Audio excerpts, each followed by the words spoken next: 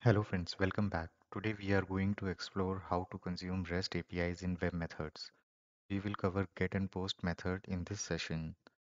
So let's begin. First we will see the get REST service. So we are going to consume this service which gives the result of mobiles. So let's see how we can consume get service first. So go to your designer. Let's quickly create a service called get mobile data. Now to consume the REST service, we have a inbuilt service called HTTP. So we are going to invoke the HTTP service. Now here we can see that we have parameters or input as URL method, load as. We'll see all these things. So first we'll copy our URL and we'll hardcode the URL and this method as get.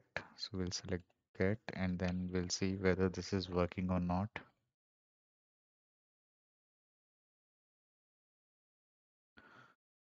Okay, so here we can see that we got the 200. That means it is working fine. And but our result comes in the byte format. So now we have to convert this byte to our human readable form. So how we can do that? We'll simply add a branch step to check whether the service is working fine or not, as in whether the service status is 200 or not. Here we will check. We'll put header status 200, and then if the service is successful, and then what we will do, we will convert our output, that means byte, to the string. We will use the string service, which is byte to string. So this service will convert, sorry, this service will convert byte data into the string. So, but this string is not a normal string. This is a JSON string. So now we will add one more service which convert JSON string to document. So now here we will use JSON string to the document. Add string, map string to this, and here this is document. Now we will see whether are we getting the result or not.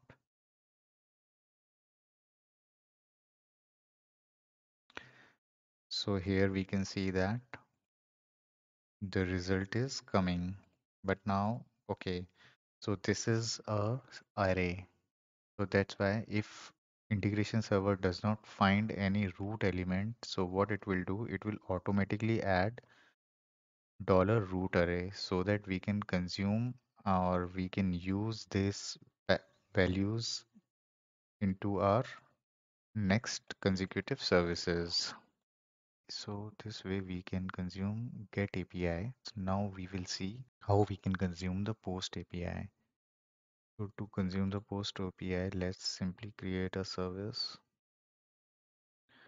called post test.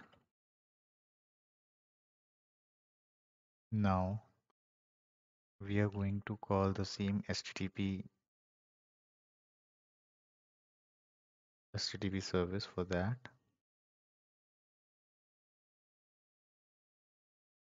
We have to pass the input parameters as well. So what we will do, we will simply create a document type by using this input. So first we will save JSON,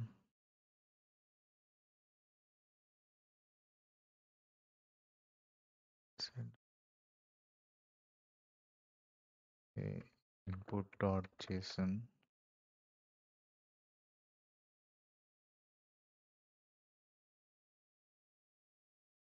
So first we will create the document type,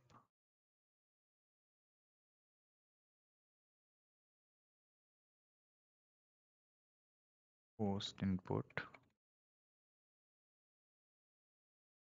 select JSON, input, finish, and in here we'll drag this document reference. We'll select doc type as post input, post input to tree, and save. Now we will create a map step first.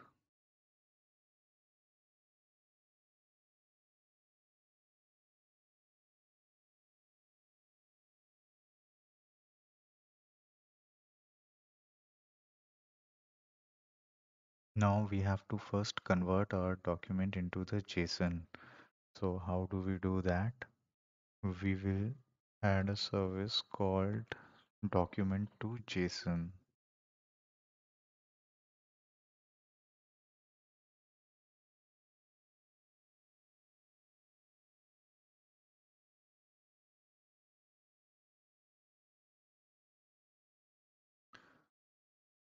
Now here we will post input to this, and this is a JSON string. Now we will add URL here,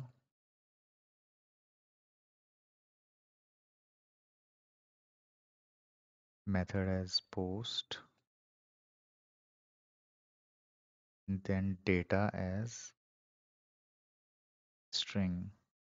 We'll give JSON string here. Save this. Now we will try to test whether we are getting a body or not.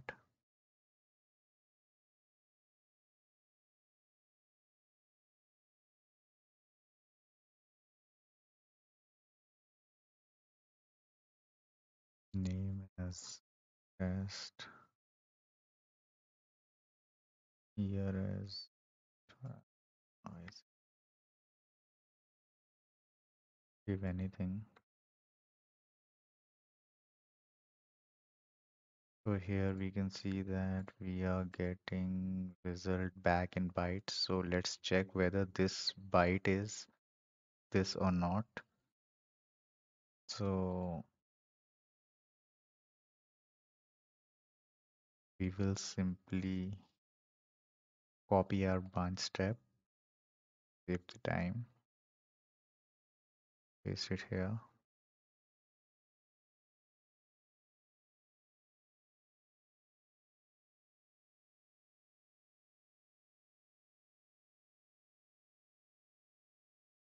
Now we'll test whether we are getting the JSON result or not.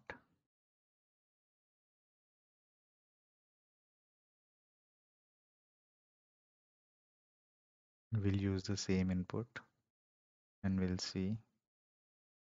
So we have to check the document.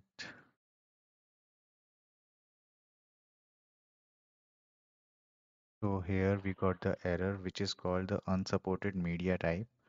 So okay, so that means this is error. So here we have to give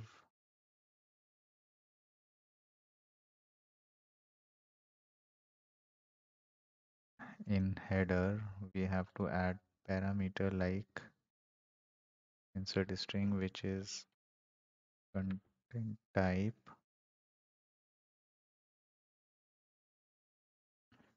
should be application/JSON.